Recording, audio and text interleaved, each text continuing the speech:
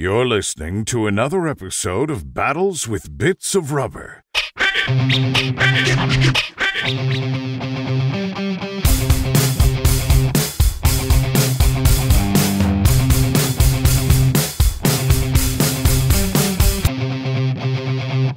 There you are. Can you hear me okay?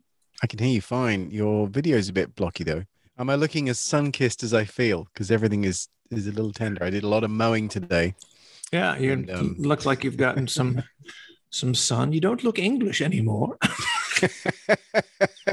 I look like a boiled lobster, which is my way. Yeah. So are you teaching today or are you finishing today or you're not? No, I'm not teaching on today or tomorrow. It's just Monday through Friday. But I am here at school working on a couple of other projects. I'm molding the Shrek ears that I had 3D printed. I brought them up with me. So I'm kind of doing a mold making demo on how to properly mold these things so that I can run foam in them.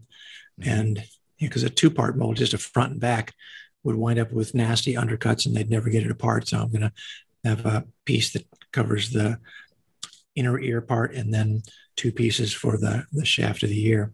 Nice. And I'm doing those up, finishing those up today because I got them started yesterday and I want to have them ready to show on Monday when everybody comes in, ready to hit the ground running on their final projects.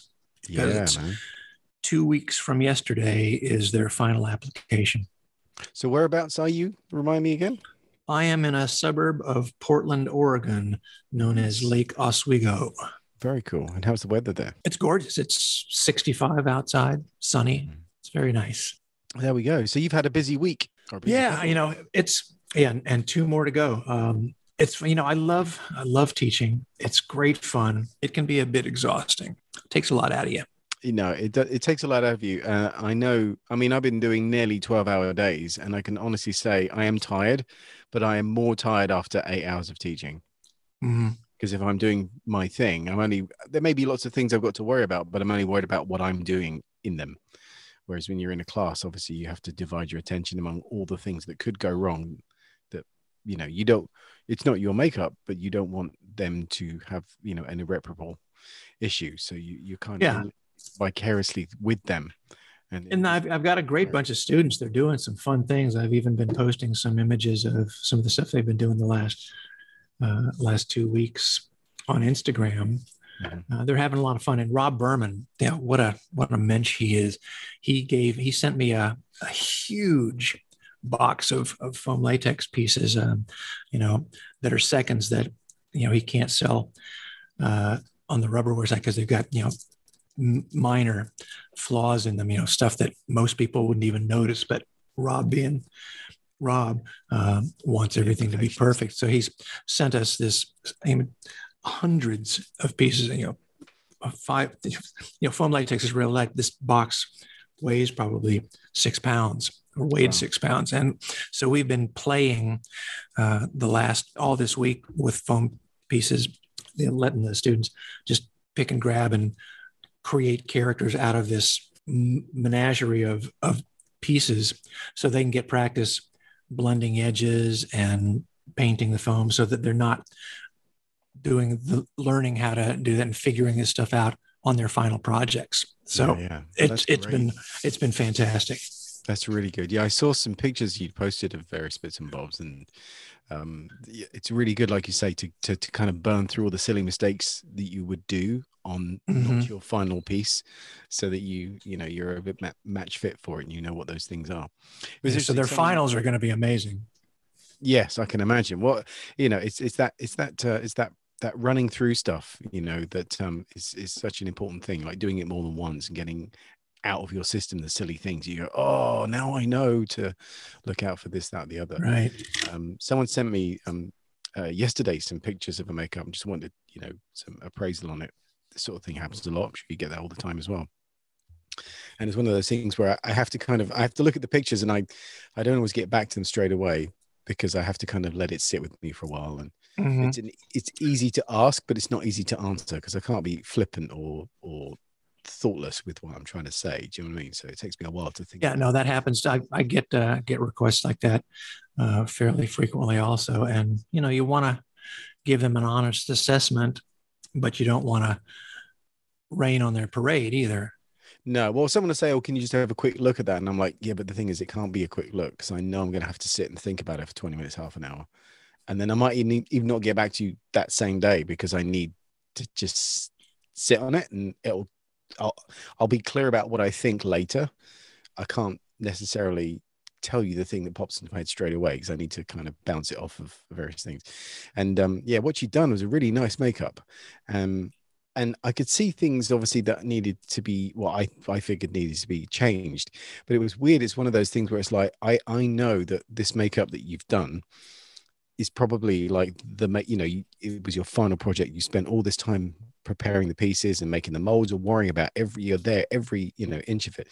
And then, you come to apply it. And by the time you've actually stuck it on, you're kind of spent. There's not a lot of you left to make creative artistic decisions because you're just trying to not fuck it up. Do you know what I mean? So you're trying to get the edges right. You're trying to get the pieces in the right place. You don't want air bubbles and you just don't want the bass tone to be wrong. And once you're even trying to anticipate a little bit, what is my teacher going to think about this? So you're trying to second guess something that, while on the one hand, I totally understand it, but you also have to just let your own creative process go and follow through from what you don't try to change what you had originally set out to do midstream because you wind up shooting yourself in the foot. More often than not.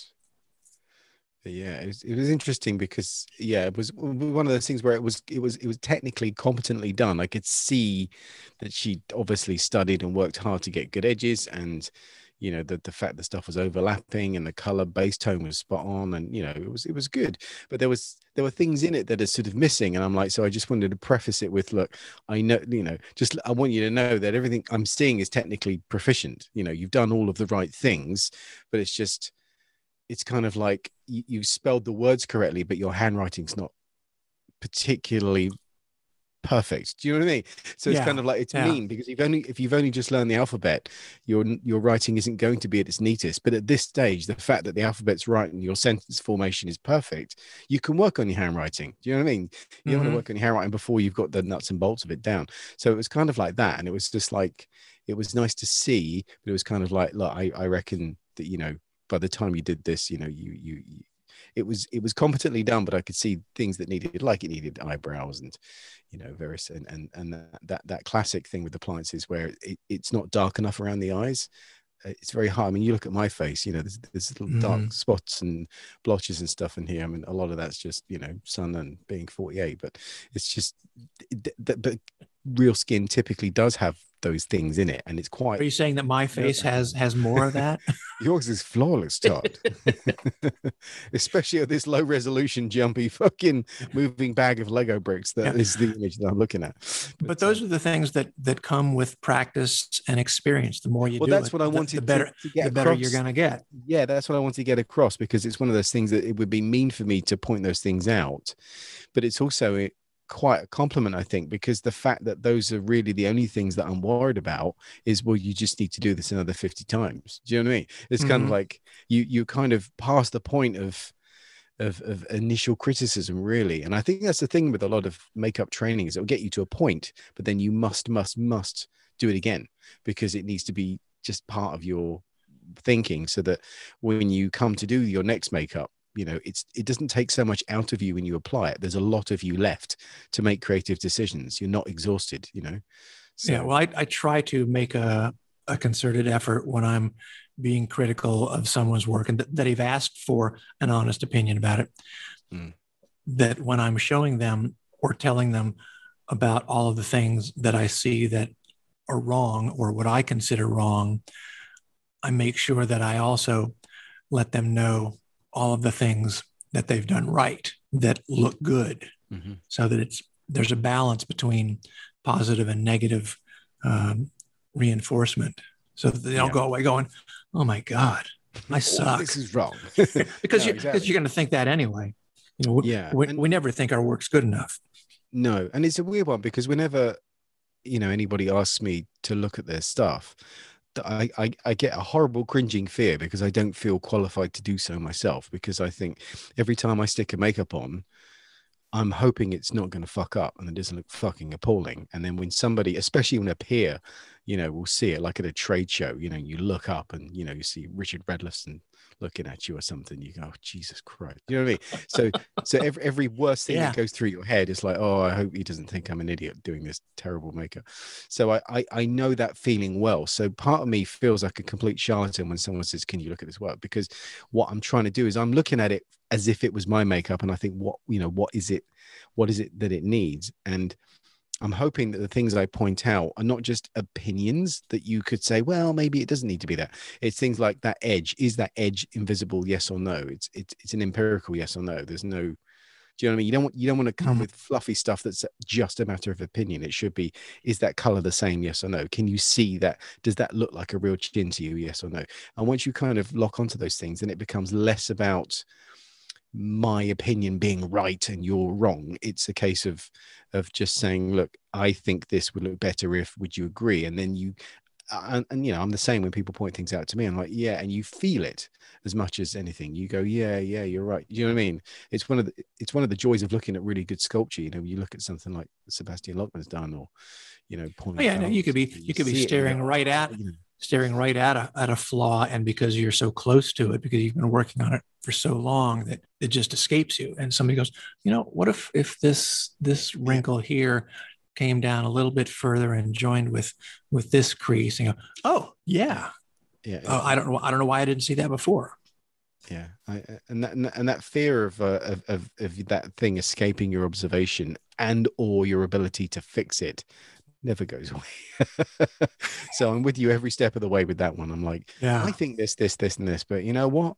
Well done, seriously, because I look at my first pieces and Jesus Christ, the quality of what people do as a first makeup nowadays is quite amazing, because there's so much information available. And that's the other thing. It's like, it's you've probably seen it where you can kind of spot maybe where somebody's trained or who taught them based on what they've done and how they've done it.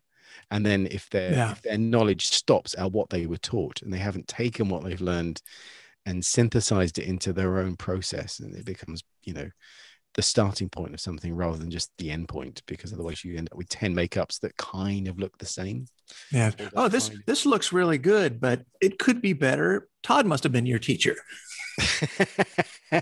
Well, no, but what I mean is, what you don't want is a world where everyone gets to the similar standard and then just stops. And then you've got 50 people all doing about the same kind of stuff.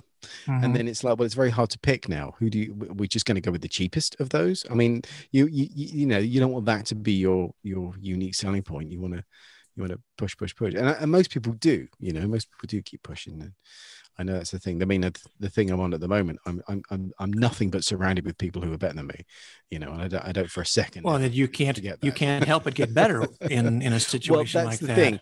If you spot that, if you can spot things that are better, then at least to some degree you have good taste to know when something is better. Yeah. Well, if you're playing tennis with somebody who won Wimbledon last year, you're going to get trounced, but you're going to pick up things as well, so that the next time you play anybody, you're going to be playing a little bit beyond where you were the last time you stepped on the court. True enough. And that's just, it's saying over and over and over again. Again, it's, the nature of being an artist. Our work's never good enough. And it's always about pushing ourselves outside of our comfort zone until we get comfortable with what we're doing. Yeah. And then we step outside that boundary again to be uncomfortable. That's the only way you get any better. It's a question of degrees, isn't it? Because you don't want to be so uncomfortable that it repels you and you don't ever want to do it again. Right. So it's got to be satisfying enough to be pleasing, that you get some pleasure out of the act of doing it, because that's got to. Well, it's supposed to be fun. It is, yeah, but it won't be perfect, and no, and it's not fun if you beat yourself up time after time after time. Yeah. Just know that it's going to get better the more you do it, and don't dwell on the fact that it's not the way you want it to be right now. Yeah. And I'll tell you something else as well, that is that when you're getting paid to do it, nobody's more clear about what they don't like about what you've done than people who are paying you to do it. Yeah. So it's a good thing to get used to in a way, because if you offer yourself up as a working professional, then you are you're at the mercy of somebody who maybe even doesn't know how you do what you do. They just don't like it, and they'll say they're entitled to let you know how they feel about it. Absolutely, but your feelings don't come into it because they're paying for it. So right. Conversely, when you're a student, that's the time to really push those boundaries and make mistakes. Oh, Donna says hello. Donna. Like clockwork. She's actually doing a gig up in Keystone in the mountains today. She's checking in, probably just saying she arrived there okay. And hi, Stuart. Oh, she's done with the gig already. Far out. Oh, cool. So she's going to do it all again tomorrow. For those that don't know, that is Todd's wife's message tone, and it happens either she messages you a lot, or it's invariably when we are recording. Speaking of which, this is kind of a milestone podcast for us. 75. Number 75. 3/4 of a ton. That's pretty good. Holy shit. It's only taken us about 8 years to get here. Congratulations, Stuart. Congratulations, Todd. Yeah.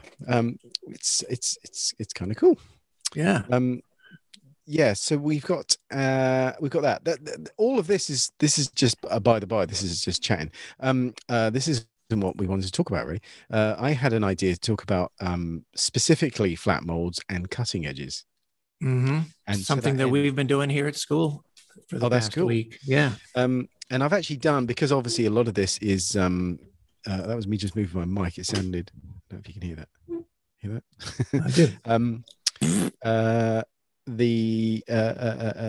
I did a video covering these points that we'll discuss, because it's much easier to see these things. I mean, this is the limitation of audio, is that you can't see it, and often we will do extensive blog posts and stuff, but sometimes a video is the best way of doing it. So there's a video to go with this. The video is called Flat Molds and Cutting Edges. It's on YouTube. I'll put the link to it in the show notes for this episode. But yeah, so you've been doing that. Mm-hmm. Yep, we've been doing stone flat molds and silicone flat molds. Very cool. So with your stone flat molds, what are you using to scrape, out of curiosity? I actually been using the same metal tool that I use for my 3D transfers and the silicone molds. Nice. If I can find where it is, I'm reaching behind the microphone here into my kit. It's around here somewhere. I got some disorganized today. I got some flat molds I need to do for a show. I'm going to sculpt them again digitally and print them, because speaking of that, I've printed some. I didn't bring them up with me, but I had sculpted some stuff in ZBrush and printed them with my Anycubic, with my Mono X. Mm-hmm. They look great. The molds look fantastic. I know you had some issues with the resolution. Did you manage to fix that? I've got to your exposure times. I dicked around with that, and I'm getting more detail in the prints now. I've kind of angled it when I printed at your suggestion, and that did quite a bit. Now I'm just trying to figure out how to treat the resin prints so I can make master silicone molds without inhibition. That's been the biggest problem for me. The way I did it was I sprayed it lightly with a couple of coats of clear lacquer. Yeah. And then I let them dry. And I left them in the sun for a couple of days to dry out with that lacquer. And then did you find you had to do more pronounced detail in the sculpts to compensate? Okay. You need to, I honestly think you need to beef it up a bit to compensate. And also to accommodate the shrinkage with Pro Bondo and PTM, because it shrinks a little bit. Yeah. So sometimes even increase that. And what I did in the past, and this is the beauty of digital, is I printed molds, I ran a set. They weren't beefy enough, so I just went into ZBrush and stretched it and made it more severe without having to re-sculpt the whole thing. Printed another one, and then, you know, tried again. It was like, oh, a little bit more. So I had to do it like 2 or 3 times to get exactly what I wanted, but I didn't have to sculpt the thing again, you know. So, and that was kind of cool. And I know this isn't going to do everything, but it's I'm pleased with the results. The more I use ZBrush, the more I love it. Well, it's nice to be able to print, isn't it, and output stuff into a physical object that you can actually use. But yeah, so I sprayed it with the lacquer. I put it in the sun for a couple of days to dry out and also really cure it with the UV light. And then I airbrushed several thin coats of Inhibit X on there. And then I sprayed it with epoxy par film as a release. So the sealer kind of, you know, seals it. Yeah. Inhibit X actively adds platinum to the surface to prevent, or certainly reduce, inhibition. And then over the top of that, the epoxy par film, I used the Price Driscoll, you know, Ultra 4, which now comes in the red cans. I gave that a couple of light coats, and then I found that worked just fine with 7315, which is a Polytech silicon, platinum silicon. So it takes a good 4 hours to cure. So there's plenty of time for inhibition to play. Had no problems. Right. So that's good. Well, otherwise, you could just mold it in a different silicon. You could mold it in a, you know, a tin silicon, and that would work fine. Pull the resin out from that, and then make a duplicate of that. Well, it's on my agenda as soon as I get back to Colorado. Excellent. Sweet. So yeah, we did cover cutting edges on episode number 61, which is on our website, battleswithbitsofrubber.com/61 cutting edges. The link will be in the show notes. But this, I really wanted to talk specifically about cutting edges on flat molds, because I've seen people who've done it, and I've noticed that they've sort of put the cutting edge like an inch away from the edge of the sculpt. Yeah. It's not that it's wrong. It's just that I think it's better if it's closer. And I have what I consider to be a reasonable argument for that, which is really nerdy. I know. Yeah. Well, that's also presuming that there is flashing around the sculpture, because you don't always need to put flashing around it for a flat mold. No, that's true. I'm talking about here when you're doing encapsulated silicone, I think it's really important to have the flashing and a good cutting edge, so you can use the flashing essentially as a handle for placement to prevent the cap plastic edges from accidentally folding over on itself and sticking, which it will do if you've lost the flashing. And if the harder you try not to let it flip over, the more likely it is that it's going to. Yeah. Hey, that's one thing I like about doing my flat molds in ZBrush, is that you can put your wall exactly where you want it, very close on the cutting edge, and then, you know, extrude it up to make the actual wall to retain the silicone. You don't get any excess because it's exactly the right place. It's just, when you've done it manually for 20 odd years, it's really nice to have that option to get that precision.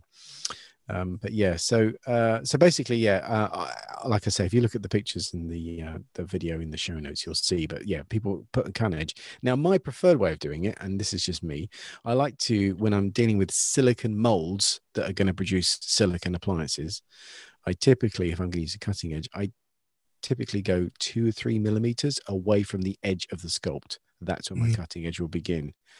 And the reason I do it that close is because when you run your silicon appliance and it's a silicon mold, you scrape the back, the silicon will compress just a little bit, which means your flange, you know, your cutting edge area will be wider as a result. So I start with it a little bit too close to begin with, so that when the excess is scraped off, then it's the right amount. And that's something I showed the students this week, is how you can press down and actually be removing material from the negative portion of the prosthetic without meaning to. Yeah. And then when you let it go, it just, I'm seeing texture with no material on it. Now, I would argue that you might think, well, what's the problem with having, a wide margin of cap plastic around the edge of your piece? There's nothing wrong with that. And there isn't, there's nothing wrong with, missing a toe either, but it's not optimal. So if you don't have to lose that toe, then it's a good thing. So it's the same. So basically, I would say that when pieces move, if you have like a a centimeter perimeter, I almost said perimeter, which doesn't make sense, a perimeter of a centimeter, or just under a quarter. Perimeter.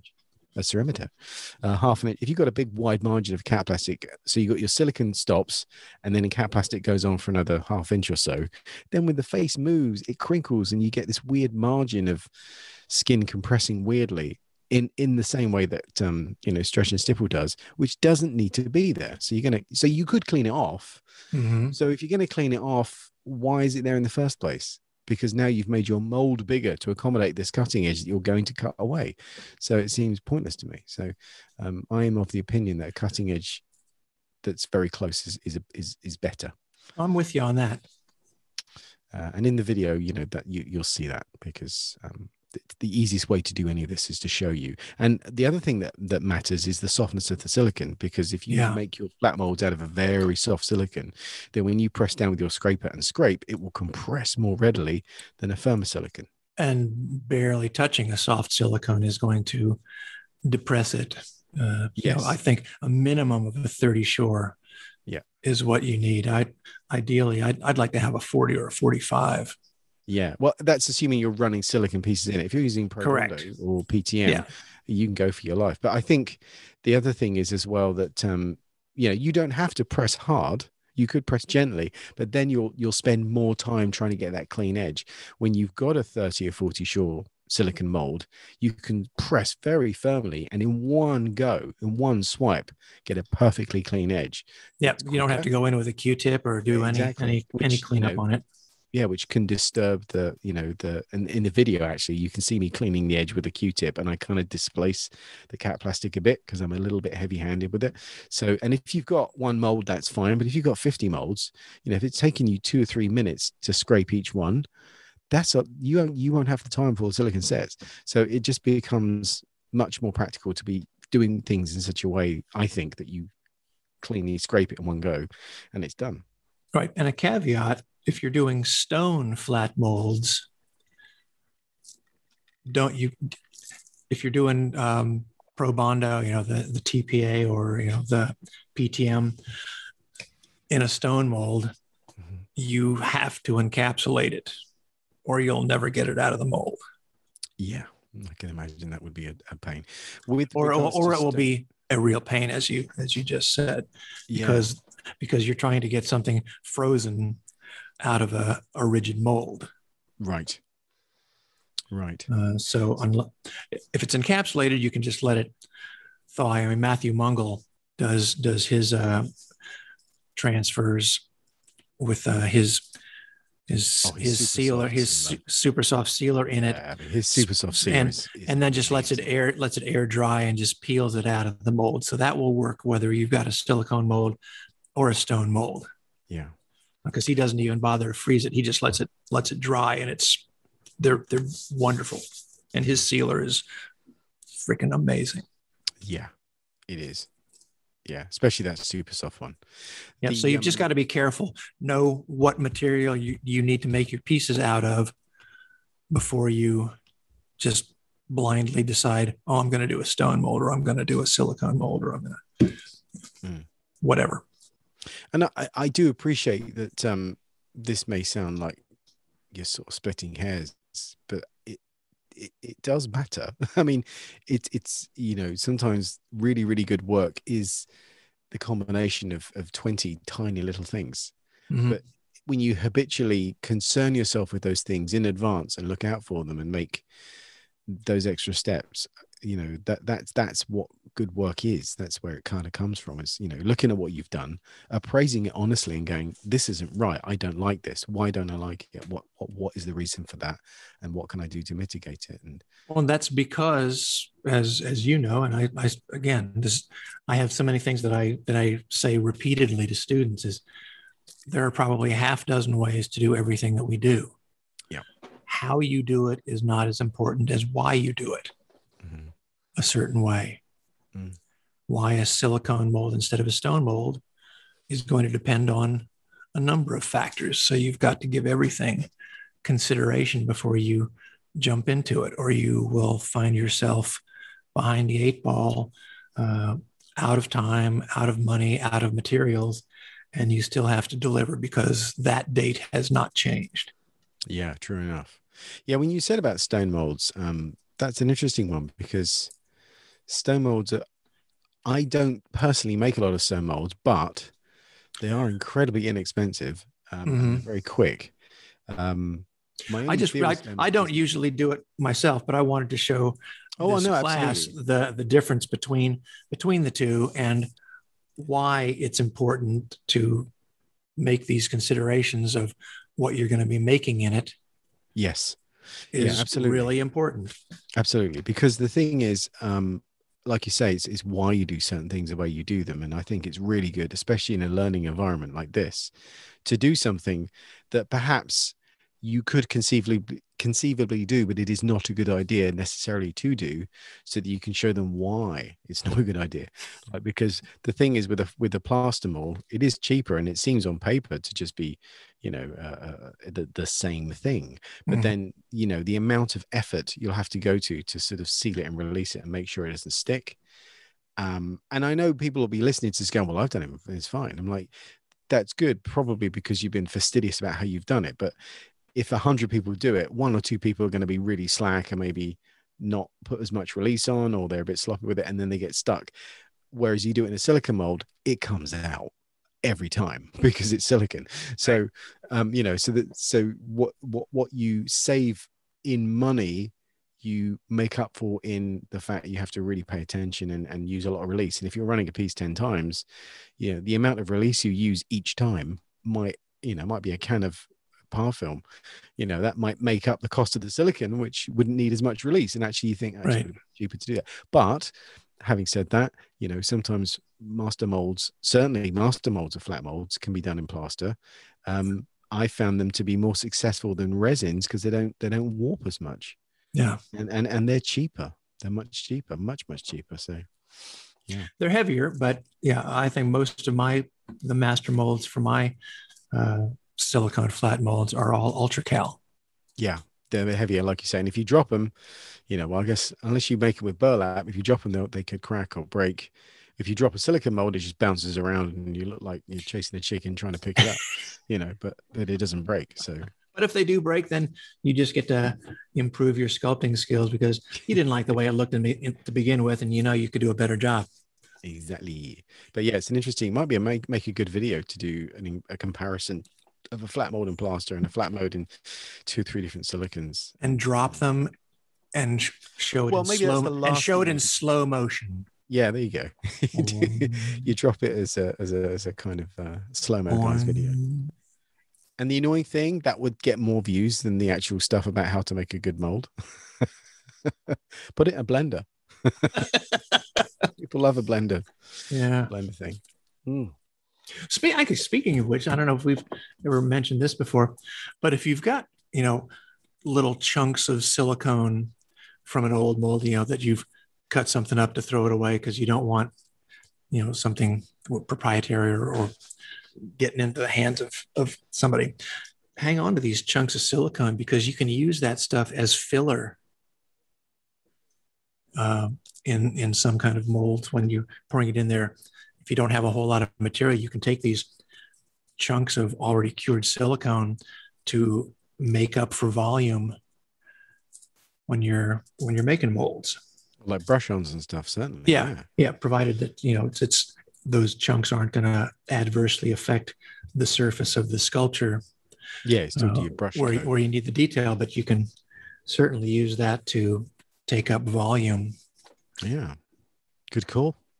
I've not done that before. I guess you can need a quite powerful blender, and maybe you don't do too much at once, bit at a time. But yeah, it's one of those materials that frustratingly isn't reusable otherwise, but that would make an excellent way of using up our molds. I guess clean them first with IPA, so not covered in shite, and then blitz the crap out of them, and then use it as a thickening agent for your silicon. That's a good idea. Yeah, I've used chunks of styrofoam. I've used old silicone. It's not something I do a lot, but I have done it, and it works great. I have done it. I think it was another of Neil's suggestions. I think it was for around the backs of ears and noses. Yeah. Doing brush-ons, because then it keeps its shape.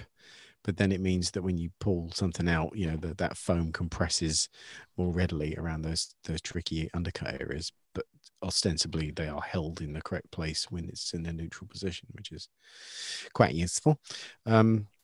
So yes, I'll put that video up with all the pictures, and hopefully that will make some sense to you. But I'll be interested to hear what people think. But yeah, it was just one of the things where I consistently have seen a lot of, you know, flashing a long way away from the edge of the sculpt. I'm like, it's like people have seen that cutting edges are there, but they're not quite sure why they're there or where exactly they should be. And I guess it doesn't necessarily have to be that close, and it doesn't have to follow the sculpt exactly, but it's something that I saw Daniel Parker do, and he was very, very fussy about how he wanted his cutting edges done. I did some molds for a commercial, Christ, we're going back 25 years, but it stayed with me, you know, that kind of very careful, you know, edging. Try and mimic, like follow the, you know, hug the sculpt. So it's like a coastline following, you know. Yeah, you want it to be consistent. You don't want it to be, you know, 3 millimeters here and 10 millimeters somewhere else. Try to maintain the same distance all the way around if you can. We've all been in a hurry, you know. It's like getting dressed in the dark. It's not optimal. You do it if you have to, but you know, maybe if you're going out for a night out, take a little bit of time on your appearance. And the same with the molds, you know, if you want it to be good, and, you know, maybe people you want to work with again will see it, you know, no bad thing if you spend an extra 20 minutes making Ed Zachary. So there we go. So that was cool. Yeah, so like I said, I'll put that video, it's on the channel now, but I've just had it on private because I didn't want lots of people. I've sent you the link, but I didn't want anyone to watch it until this episode had come out. But it's taken a while to get to it because it's been rather busy. We've been wanting to do episode 75 for almost a month. Yeah, it's taken maybe even longer. Yeah, it's kind of funny because people go, oh, you know, when you're doing podcasts, like when I started this job and people are asking about, you know, when's the next one coming out and how often do you do them? And I'm like, well, it does take a while to do them because, you know, like for this throwaway, you know, 20-minute conversation about cutting edges, I know we waffled on other stuff, but that's the nature of this stuff. You know, there's things crop up and it's good to talk about what's happening now. But, you know, got to make the video. So I had to shoot some stuff and then edit it and then do the voiceover and then, you know, cut it together and then write the description and upload it to YouTube, and all that takes, you know, adds up to about a day's work because I'm not a videographer. I mean, it's not shit, but it's not what I do all the time. So I'm not that efficient with it. And then, you know, then we want to have this conversation and then we want to, you know, put the whole thing together and then present it in the next few days. Hopefully I'll get this out. So it takes a little time to do. So that's why they're a little bit, you know, few and far between. And I've had people say like, oh, how much money did you make from the podcast? I'm like, dude, have you heard any adverts on this podcast? None. You don't make money having a you do if you're Joe Rogan, but this aside from doing it on Zoom, the other software, SoundForge and Vegas, they ain't cheap. No, I mean, I have my Adobe CC subscription every month, but you know, that's not just for the podcast, but it's you know, but what is for the podcast is the cost of, you know, hosting. You have to pay for hosting, which if YouTube videos are free is usually a surprise to people that audio is not free, but there's very good reasons for that. One of which is I own the fucking content. It's not at the whim of whether or not YouTube want to take stuff out. So, you know, we will not refuse donations. No, but I'm just saying it's one of those things where it's funny when people say, oh, you know, and I'm like, no, you know, I mean, there are people that make money out of podcasting, but those are very, very popular, you know, yeah. So it takes a while. So, you know, we're doing what we can, but, I certainly think with this job, like I said, and I'm quite serious that I have a lot of time to think about stuff quite intensely. So we'll be doing more of these while I'm working because it might take a while to get us to record, usually on a Saturday evening, but we will get it done. Yeah, well, you sent me a couple of interesting posts that you had seen on Neil's 911 page on Facebook, which I don't get to see anymore since I have said bye-bye to Facebook. Yeah, you do see some interesting posts. some could be just Google searches, which is, always amusing. But yeah, it's interesting when you see something or someone asks you a question about something that genuinely sparks up. And sometimes it's an interesting thing that you weren't even looking for, and someone, points you at something, and it takes you on a little journey that you weren't expecting, and you go, "Wow," and I love that when that happens. I've been reading a book. When we moved to where we did move, I think I told you there's a few books. There was a guy that was like a wheelwright that used to make wheels for carts back in early Victorian period, and he wrote a couple of books, and he wrote several books that were not about wheelwright stuff. It was just to do with crafts and stuff, and it's fascinating reading about basically laboring and the working class laborers in early Victorian period and how things changed, how the land use changed and all that kind of stuff. And this guy was talking about that he had a message. This particular book was about a carpenter, and it's his life as a carpenter and about how they buy their wood, how they transport the wood, which is actually more interesting than it sounds, because this is before motor cars and so how do you get heavy trees and stuff, and then you got to saw them into planks, and you got to decide which wood is for what, because certain woods, and do you cut it when it's green and then it's going to warp when it's seasons and all this stuff's fascinating. Anyway, he mentioned in this thing that he had an order, and the order came through in the form of a stereotype message. So I looked up stereotype message, and I didn't know what a stereotype was. I know we use it in terms of like, taking the piss out of somebody by clicheing, but both the word cliche and stereotype are printing terms. And I had no idea this was a thing. And basically, when you make set up a page of type, you have your letters in reverse and you line them up, and then you put leading in there and everything, and there's words for all these things, and I can't remember what they are, but you basically arrange a printed page of a newspaper or a book or whatever, and then you print whatever you're going to print. So maybe you do a run of 2,000 copies of something, and then you sell that book, and then you want those letters back because you're going to use them for something else. And those were all hand carved. All hand carved initially. So you've got all this stuff done, and then what happens is the book is really popular and they want another 2,000 books, but of course you've dismantled that page, you don't have it anymore, so you end up spending time getting typesetters in to set the type. That's what a typesetter was. So what they used to do was they would do a set of type up as a printing thing, and they would actually make a mold of that, so that they could reproduce that sheet with the type and everything and the images as a physical object, almost like a raised 3D print. But it's obviously in the mold, it's the correct way around. And a lot of the molds they were using were paper mache. And there exists these molds. You can still see them. I can't remember the name of this thing, but if you look it up, it's amazing. I'll put a link to it in the show notes. Is there a museum somewhere?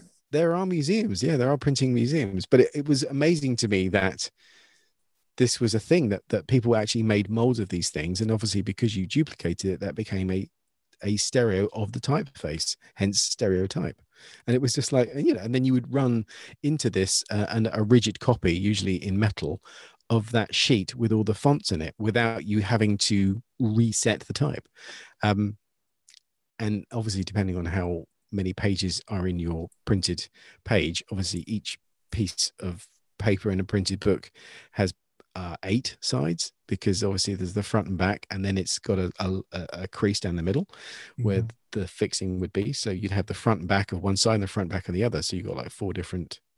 And the spine and the spine is amazing. And it was just like, holy shit. So you would actually print and make up a mold of this set of type. And it was just another example of where molds have been used. And I was completely ignorant of all of this. I mean, some people could listen to go, well, yeah, we all knew that at school. Yeah, I don't care. I'd never heard of it. Talk about something interesting, Stuart.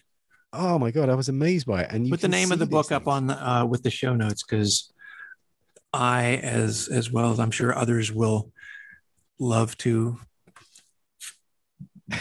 increase their brain power Yeah, Well, I'd love to learn more about that.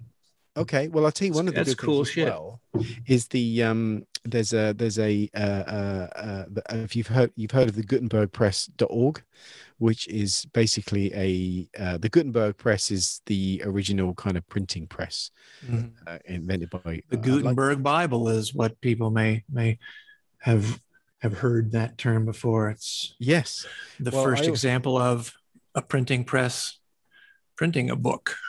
Unfortunately, the only Gutenberg I'd ever heard of was Steve Gutenberg from the Police Academy movies, but he had nothing to do with and which is going to be nothing. Don't forget that under the age of 35. But yeah. So so the Gutenberg press was obviously the name of the original printing press, and then there's the Gutenberg.org or the Gutenberg Project, I think is .org, is basically an online repository of free books that are now out of copyright. So there are a lot of books that you can buy that are legally out of copyright, so they can be distributed freely because the copyright holder is no longer alive or that time has passed. And some of the books that I've bought on my Kindle, I've since found out are actually free. You can get them on the Gutenberg Press. So I'll try and link them on there. But there's loads of Victorian sort of craft type memoirs, which are really interesting because they explain, how they did stuff in great detail, and it's a dwindling source. And I find a lot of that, especially with things like mold making and stuff, how many people used to do this all the time because that's how I'm fascinated by that kind of craftsmanship and how they do things. In fact, I just had a brief conversation with Rob Freitas last week because he had posted an image on Instagram of a stone mold. I think it was one that he had done way back when, but beautiful. And just the way he'd photographed this mold. I said, this needs to be in a museum. And there needs to be a mold museum because there are all kinds of molds and this stuff goes back millennia. Yeah. And they're used in so many different ways. When we had Rob on the podcast, I don't know if you remember, but I brought with me to show him a Bronze Age axe head that my dad had found years ago when I was a kid. And there's nothing special about it. It's just a Bronze Age axe head. And, certain parts of the country you can't fucking move for coming across all kinds of old stuff. But what was fascinating for it to me was the fact there was a seam line in it, because it came from a mold. Someone had carved this shape in reverse into, two pieces of stone and then put them together and then filled it with, molten bronze and then worked this edge into a workable edge. But the seam line was still visible. And it was a really nice thing that this was a few thousand years old. And I wanted to sort of say, look, we still have that problem now with seam lines, even with prints. We're worried about, the printing lines and we take great steps to not have them as visible lines because of the way they're built. And it's an inescapable truth, the limitations of things. And so, yeah, the huge amount of work that goes around dealing with those things and stuff. It's fascinating. Anyway, I realize this is phenomenally nerdy, but I'm guessing if you're listening to this kind of shit, this is the sort of stuff you like anyway. So it kind of pre-qualifies itself. We're not interested in trying to pull people in who are not interested in this stuff because, there's plenty of that out there. That's not what this is. It's not always about battles with bits of rubber. It's always can sometimes be about battles with bits of something else. Well, yeah, I mean, that would have just made a very long title though. It's a long enough title as it is.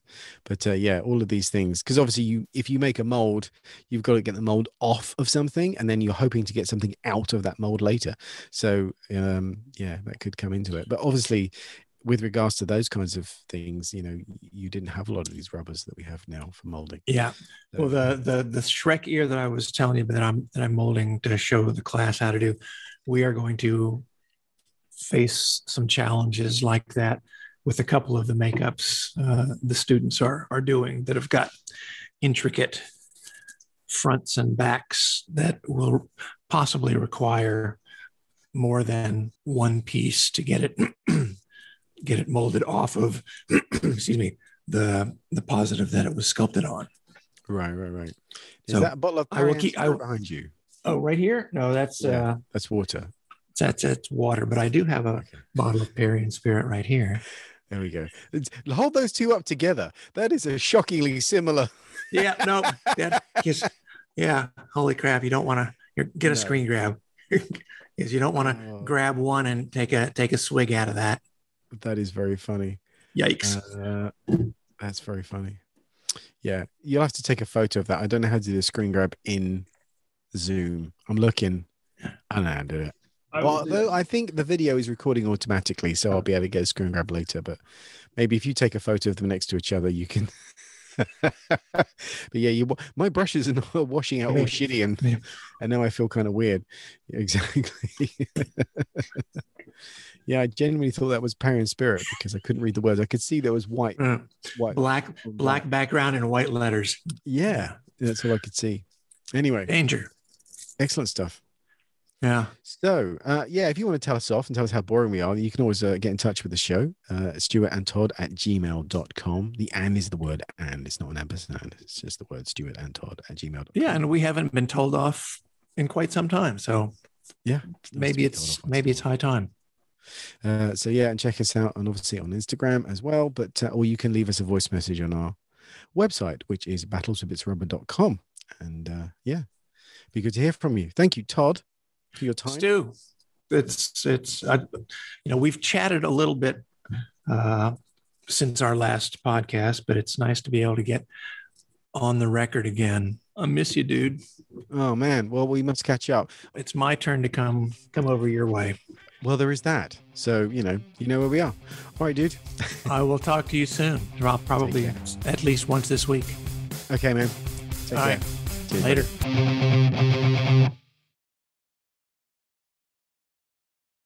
You can get in touch through our Facebook page or email us at stuartandtodd@gmail.com. Check the show notes for more information. If you enjoyed this episode, tell someone else and help us grow by sharing it on social media. Thanks for listening.